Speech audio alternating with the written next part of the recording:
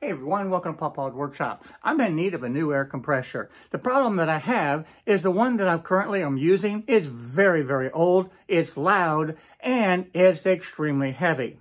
I need one that will solve all those problems. Now currently, the one that I have is behind this wall, plus one more wall. It's actually about 50 feet away behind two different walls, and it's still loud. I can still hear it in the shop. And I have to be careful when I'm doing the filming because you're going to hear that air compressor in the background. In addition to that, if I need to grab that and take it to a job site, it's extremely heavy. I'm to the point, guys, where I'll be honest with you, I can't lift that air compressor very easily. So I need a new solution. Now, the new one also has to be able to operate with the nailing guns. And I'm talking about the framing nailing gun because they take a lot of air pressure to be able to use and volume of air. So, I believe I found the solution. And the VEVOR mid-size air compressor, I believe is working perfect. Today I'm going to take it out, demonstrate it, show it to you, see how it performs, and we'll decide together if this is going to be a workable solution. This air compressor comes almost fully assembled. The only thing that you really need to do, put the wheels and that front bumper on, and the handle and the air filters, and you're all set. Can't get much easier than that. But I'm going to show you step by step anyway, just exactly how easy it is to be able to assemble this brand new air compressor. I have this little rubber boot that goes onto the front, and of course you have the nut and the bolt to be able to put it in. And that's real simple. You just drop it in here. Slip that into the hole, tighten it, and that's it. Now I just use two fingers just to be able to hand tighten it. And once that's hand tightened, then I'm going to grab this wrench. Now this is a 13 millimeter, and this is all you need. You don't need to do anything else to be able to hold that bolt in place while you tighten the nut.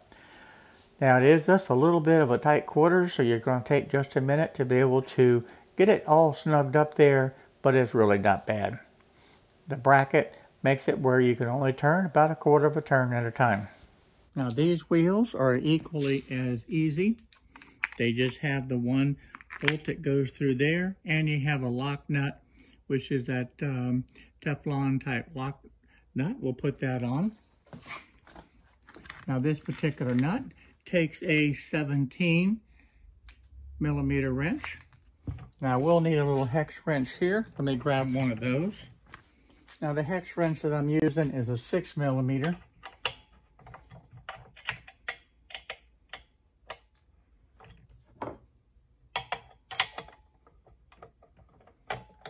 And there we go.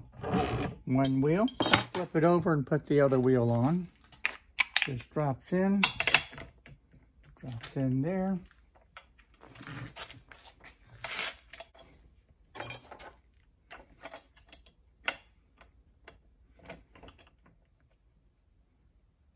All tight, works great. Now this handle goes on very easily. It just slips down and then you can slip it off like that. Unfortunately, there's no little nuts that were included in here, so this will just slip on right like that. You can swing it up in position and then lock it in place. And it's not going to come off. I would like to have two little nuts on there to be able to secure that just a little bit better. And unfortunately, I don't have any, so I'm going to have to get two little nuts for that. Now, on a side note, I've been using this for a while, and it has not been a problem without those nuts. The next step is to put the two air filters on. You need an air filter on each of these cylinders. Now, they're very simple to install. All I'm doing is screwing them in by hand and hand tighten only. I really don't even see a need to grab a wrench to tighten any further. And so far, they have not come loose at all. So in my opinion, hand tightening is just fine. Now fill the tank all the way up as to the max pressure right now. And I'm going to let this sit for a couple hours. I want to see if there's any leaks at all in this tank. So I'm going to come back to this in about an hour and see how it's doing. And we're going to check on this now over the next couple of hours just to see how it's doing. But I will tell you this unit is extremely quiet, and that was one of the big features that I wanted in this unit, is to be able to have a very quiet machine. Now this is the pressure that's in the tank right now, and it does have a separate gauge over here that you can regulate with this valve right here to adjust the pressure down. And that's a nice feature to be able to have, of course, when you're operating different types of guns. Now with this pressure being right at this setting, we're going to watch this over the next several hours, see how it does, and see if there's any leaks whatsoever. After about 3 hours, I'm back looking at the gauge, and that is fantastic. I am not losing any pressure at all, so there are no leaks anywhere in this unit. Now let's take a look and see how easy it is to be able to lift this air compressor up from the floor up to the workbench. That's not bad. I can still lift that. Now this does have a handle that makes it very convenient, and that's a lot better than trying to lift it by the motor or from the bottom of the tank.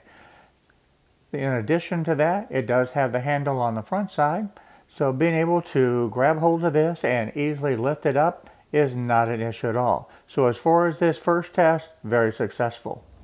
So it's time to put this unit to the test. I'm taking it outside. I'm actually redoing the stairs on the back of the house right now, and I'm to the point of having to just literally tighten the spindles on the handrail. Now this stair unit is actually about 20 years old and it's in need of repair. It didn't need to be torn down and completely rebuilt. It just needed to be repaired. Now I'm using an 18 gauge 2-inch nail to be able to secure these spindles one more time. And of course they had to be tapped back into position and tightened up. And that wasn't too big of a deal. But this little air compressor and this nail gun was not an issue at all.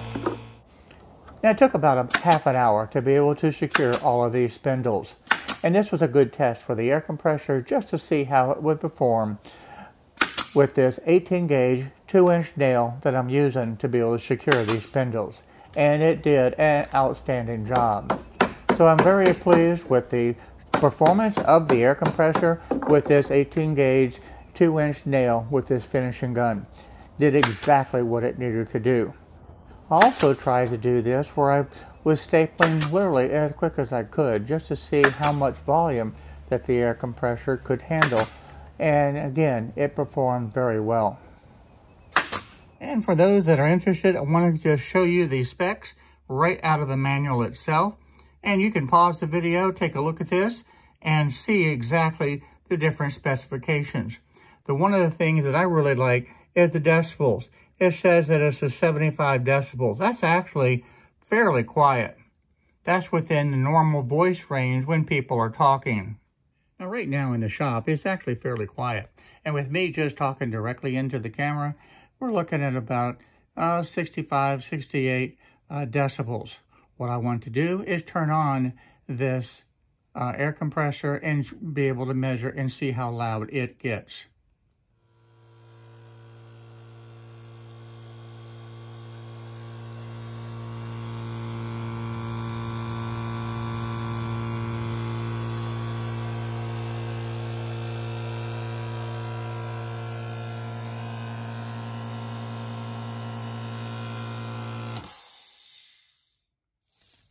I want to show you with the tape measure now exactly how far away that I am.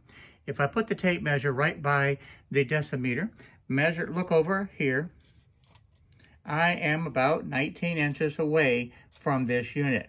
That's not very far. In fact, I'm standing directly above the air compressor now at about the same distance, and just talking normally into the camera, you can see the readings that I'm getting from the decimeter. There's very little difference between a normal talk and the sounds of the air compressor.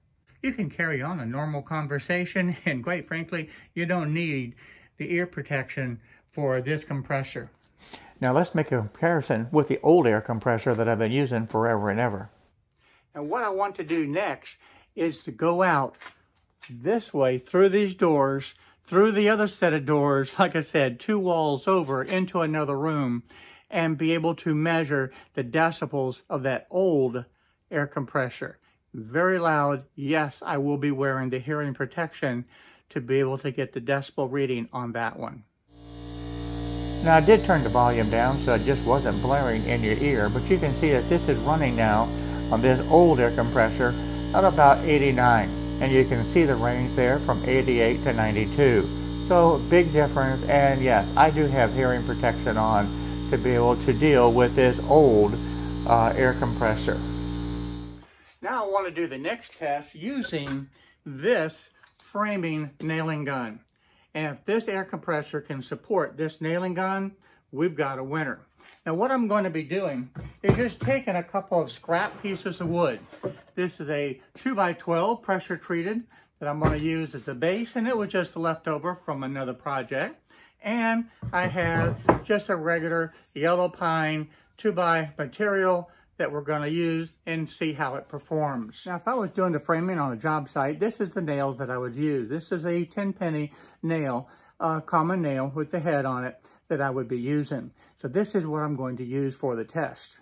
I want to make this as real as possible since I don't actually have any type of a job to be able to test this on the actual site.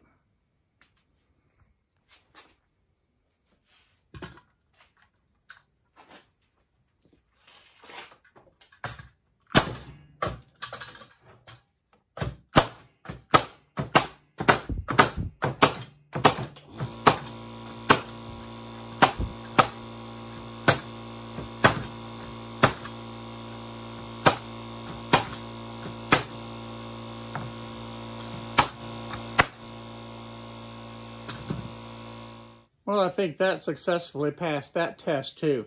As fast as I could shoot the nails, it was putting them into the wood. So there you have it. There are the results from the test that I did to be able to meet the requirements for this new air compressor. I think it passed with flying colors. So this is going to be a great addition to the shop, and it's something that I'll be able to easily transport to and from any site that I need to be able to have the air compressor with the nail guns. So if you like this video today, I hope that you'll take the opportunity to subscribe by hitting that little button right down below and the bell notification next to it. I would really appreciate it. Now I want to take this opportunity to thank everybody for watching this video today. It was a lot of fun to be able to test out this new air compressor. It did meet all of my requirements. It is easy for me to be able to lift and move and transport wherever I need to be able to move it, and that's a big plus. And it's quiet. You can see with the decimeter, it was very quiet and within the normal range that people talk. And that is a big factor also. I put it to test with the finishing nail gun on the stairs that you saw. And in addition to that, the big test was with the framing gun. That framing gun, I was shooting those nails as fast as I could, and it performed extremely well. And if it can do this, it'll be able to perform just fine on the job site, wherever I need to be able to take it. So if you found this video useful, I hope that you'll take the opportunity to be able to subscribe and just hit that little button right down there below along with the bell notification. And I do want to thank everyone for watching this video today. I really appreciate it. And like I said, I hope that you found it useful. So for now, I look forward to seeing each and every one of you in the next videos. So for now, bye-bye. Can't wait to see you real soon.